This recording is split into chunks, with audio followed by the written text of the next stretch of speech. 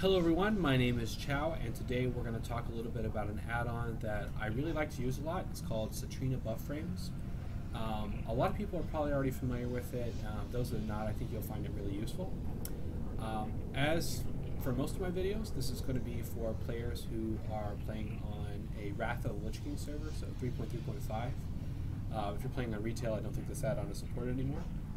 So let's talk a little bit about how you can use this add-on to improve your gameplay. So I'm going to do this in a little bit different format from a lot of my other videos. Most of my other videos are done, they're edited, and I'll have like cutscenes of gameplay and stuff like that. I'm not going to do that here. I'm just going to kind of do it on the cuff, so it'll be a little bit more informal, but hopefully we'll be able to go through everything and answer any questions you might have. So if I don't get to a question and you have something else that you want to ask, you can of course drop a message in the comments below or message me in game. On Horde side, I play under the name ZONG and then whatever the class is. On Alliance side, it's going to be Chow and then whatever the class is, CHAO. Okay, so let's talk about it first. So to open it up, you're going to type in SBF options, and that'll bring you to this screen here. So you'll see your buffs and debuffs, and you can kind of see how I've already got it set up.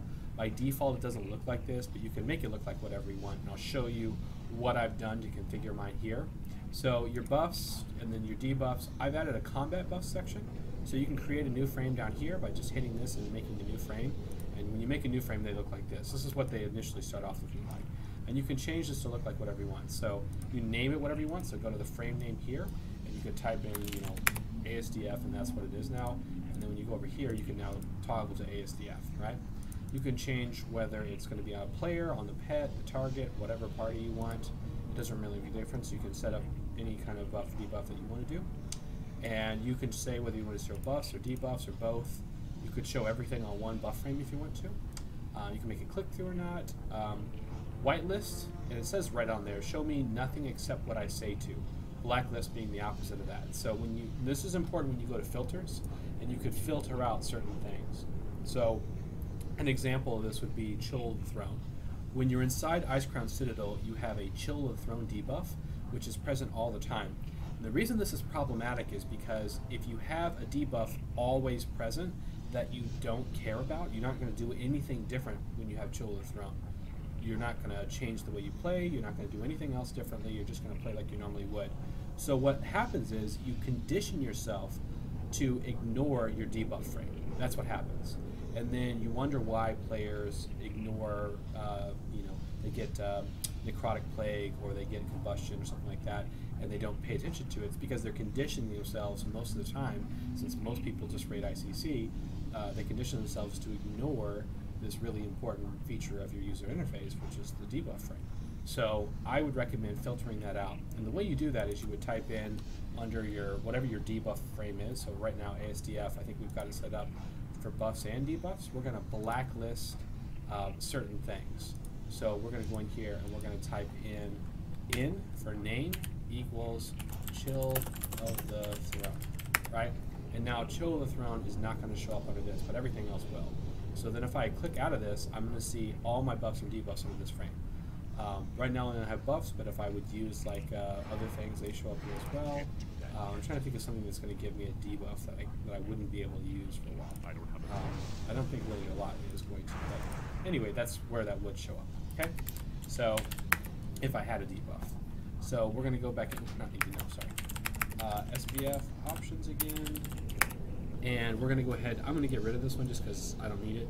To remove a frame, you're just going to make sure you have the current frame selected and remove frame. It's super easy. Let's go back to buffs. So I've got mine set up to blacklist, so show me everything except what I say not to. There's really nothing that I don't want to see for my buffs because I only have my buff showing, go to layout, out of combat. When I'm in combat, I have a different frame set up that lets me filter out buffs that I actually care about. But before the pull, before we actually get in combat, I would like to see every buff I have. You have time and you're not in combat to kind of peruse through the buffs. Once you're in combat, you don't need to see whether you have kings or whether you have Blessing of Might or whatever it is. You're not going to do anything differently play-wise, so you're not going to change your rotation or anything like that because you don't have kings, right? You might be irritated at your paladins for not buffing you when you die or not buffing before the pull, but you're not going to change your playstyle. So you don't need that information displayed on your UI. You can just get rid of This is going to keep it cleaner, and it's not going to distract you from things that you don't need. So you can get rid of that stuff. You can change the scaling. So if you hit big, right now it scales at 1.0. So by default, it goes from 0.5 to 2.0. If you hit big, you can make them really big, gigantic if you want to. I don't think there's any reason to want to do that, but I keep mine about 1.0 normally. And then for like my combat buffs, I have those slightly larger at 1.5, and my debuffs, I have those at 2.0. I want my debuffs to be the largest of any of the buffs and debuffs that I'm looking at, because those are the most important. But in combat, like if I have Hysteria, I'd like to be able to see that readily. So I have those showing up really visible as well. Go back over here. So other things that you could do, you can just change how it's sorted, the number of buffs you have displayed. You can set this to whatever you want. I think it can be infinite, but I mean, there's only so many buffs you can actually get. You can change the opacity. So if you want to turn these to make a little bit more opaque, you could turn them way down. So you could have it set up so that in combat you could still see your buffs, but they're just almost invisible. You could do that if you want to. I'd rather just set up a whole different frame so that, which you would need to do that for anyway. So buffs per row, so you can set that however you want, whether you want to show rows or columns. You can't see it now because they're growing up, but if I had it grow down and I change the anchor point, now they're going down and then over this way, so, or I guess the way you're looking on the camera, over this way. You can change the spacing, so I can change this so I can go up to 11 on here and spread them out a little bit more. I'll go back down and change that. So I'm going to change this, so I want my buffs to grow, we're going to go rows again. I want them to grow left, and I want the anchor point on the top so that they kind of populate over this way and then down, so that they're staying on the very edge of my screen. Okay. Icons, you can use this to change how the icon's displayed, whether you want it to be bigger or smaller or whatever in relationship. So that's another thing that you can set up if you want to. But yeah, that's if you click on this thing, it'll let you set up whether you want SBF border icons or something like that. You can do that. Do not show them or do show them. It doesn't really matter. It depends on whether you have SBF. Excuse me. It depends on if you want those showing or not. So like for my debuffs, I can click on this and then I don't have them. It's just kind of this really small looking border. I prefer to have the borders showing because you can do things like have them colored by dispel type, so it's really easy to see what kind of buff or debuff you have. So I'd prefer to leave them on, but you don't have to if you don't want to. If you have something that will make them look a little bit cleaner, you can do that. Timers, pretty straightforward. So you have a regular text timer and the expiring text color. So, and you can set this to whatever color you want. So like by default, you can, I think they have a default color, like an orangish color for normal and like a yellowish one whenever it's, or for normal it's yellowish, and I think red it's like this kind of pinkish reddish color. It doesn't really matter, you can set it to whatever you want, and you can do the red, green, and blue to pick like specific class colors if you want to do that. You can just easily look those up. Look up class color, color picker, or something like that, and you'll be able to find out exactly what it is. You can color debuff by type, so I could change this so that if I have like a magic debuff, then it's blue. If I have a disease, it's green, or whatever. Or poison is green, and disease is kind of this brownish color. So you could set that up if you want to as well. I don't feel like that's necessary because I have the border tooltips colored that way, but you could do it if you wanted to. You can justify the font, so like where you want it to be centered. So do I want it over here farther, over here farther? You could do that. You could change the font size.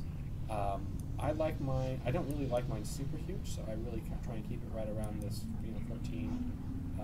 I don't think it gets infinitely larger. I think your frame has to be a lot bigger for the text to keep going up. I mean, you can go up to 34, but you'd have to have a bigger frame to do that.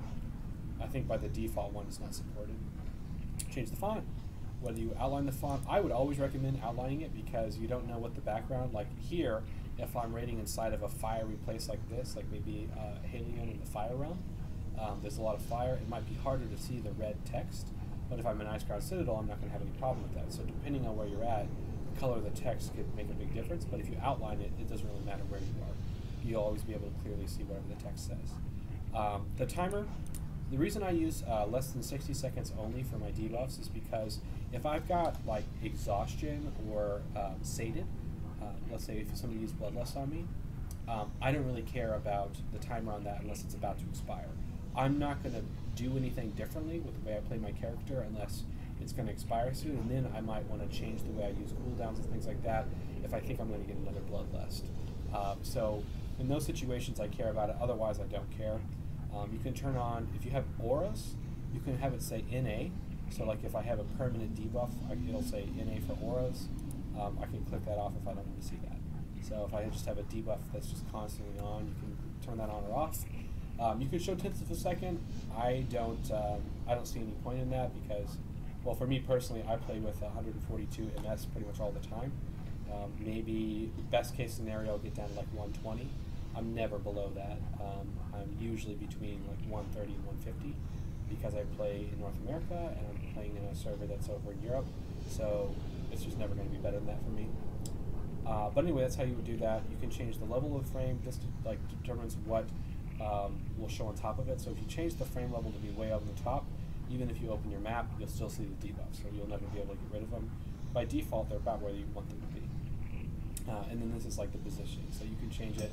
So if I click this, it's going to move them on the y-axis up. If I turn it back down, it'll move them back in the normal position. You can kind of set this wherever you want. I can move them this way and that way, depending on how I want them centered. The counts. So the way the counts work when you're in configuration mode is they populate in number order.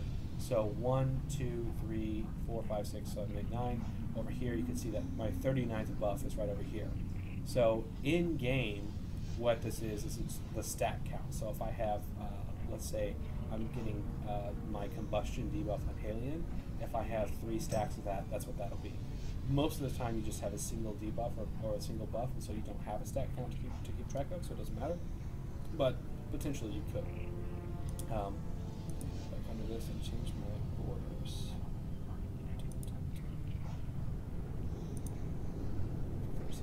Okay. But anyway, that's how that works. And again, you can change the color on this one if you want to kind of match a theme. So like my warrior kind of has this like red and brownish, like a red maroon theme coming, color theme going on. So I kind of have this kind of a bright red, fiery looking theme for him, so which is perfectly fine. But you can set up whatever you want. Bars, you can use this if you want to. I don't really think it's a great idea because if you're going to use bars, you might as well just use Need to Know, which is another really lightweight add-on that does a better job of showing buffs and debuffs in bar form. You wouldn't use it to keep track of all your buffs and debuffs like you would for this add-on, but if there's specific things like trinket procs or buffs you get from like whatever your spec is, like I use it to keep track of slam procs, so I'll show you what it looks like really fast. So /MDK, so I keep track of my slam procs, Death Wish, Recklessness, when I get in Rage, Flurry, my Deathbringer's Will procs, Berserker Rage, Blood Rage, and then does the enemy targets, so these are all on the target. Do they have Demoralizing Shout or Demoralizing War? Do they have Thunder Armor or Expose Armor? And do I have Deep Wounds on them? But those are the kinds of things I keep track of. Pretty easy. That's all you'd really want for that. But I think that's a better way of keeping track of it than using this particular add-on. Your names, so you can show your names over here.